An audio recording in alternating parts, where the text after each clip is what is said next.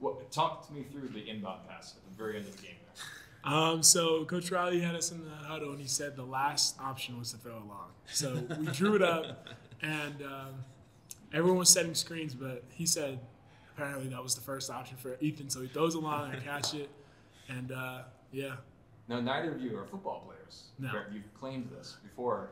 Is that a play you practice every much? We practice that every so often, but we never really throw the long pass. Yeah, usually it goes to option 1, 2, or 3, but we didn't even look at those. Yeah. Coach, Northern Colorado, St. Thomas's play, especially early in the second half, seemed to show what he can do. How important was it that he was not out there in much of the first half?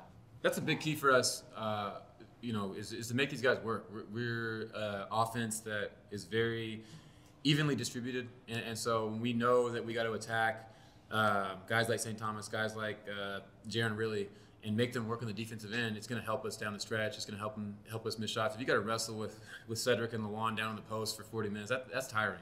And so it just takes their legs out a little bit, and that got them in foul trouble as well. Juan, I mean, there were a couple times I think you were calling for the ball pretty loudly under the basket. Were you just finding a lot of mismatches? Are they just not a very big team? What was going on? I think they had two solid big dudes, but usually we have two big dudes also, so I would be the third one, and that's a medium-sized guy. I usually feel pretty good about him posting him up. 6 of 8, 4 rebounds and things like this. I think people are growing accustomed to this, but are you getting more confident out there? For sure. Definitely. It was early in the year. I had to find my role and see what I can actually affect in the game, but now I'm feeling a lot more confident. Coach, to win a close game like this at home with a pretty jazzed up crowd, I'm just curious, what's that like for you guys on the bench to kind of enjoy the atmosphere like that at the end of the game? It was cool to have the crowd going like that and yelling, getting to miss free throws. It's what it's all about. Our guys have really battled this season and been through a lot of adversity, and for us to come home and these guys to support us. It's our first game with the students back, and it's only going to get better. And then Cedric got a third foul early in the second half, and you chose to leave him in. I'm just curious, did you have to say anything to him about or what went into that decision? I felt like we had left him out in the first half when he got 2 fouls, and we were in a good rhythm. We were building the lead a little bit, and so I was kind of toying with bringing him back in the first half. But I trust him. I trust our guys. We play a lot of guys with 2 fouls, depending on the matchups, the game, and what it needs. I trust our guys.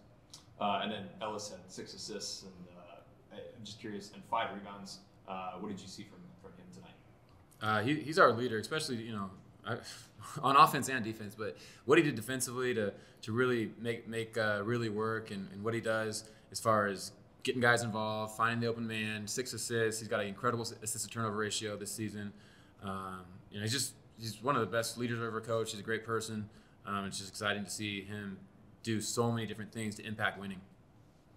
Just, this team obviously no stranger to streaks going back to last year, but just how good does it feel and, chip in on this too, just to stack them up and just say, hey, we got another one, we got another one, we got another one.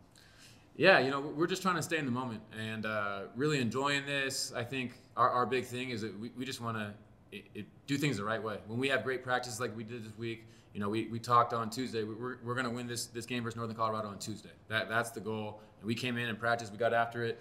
LeJuan said that a few times on Tuesday when the guys were getting into it.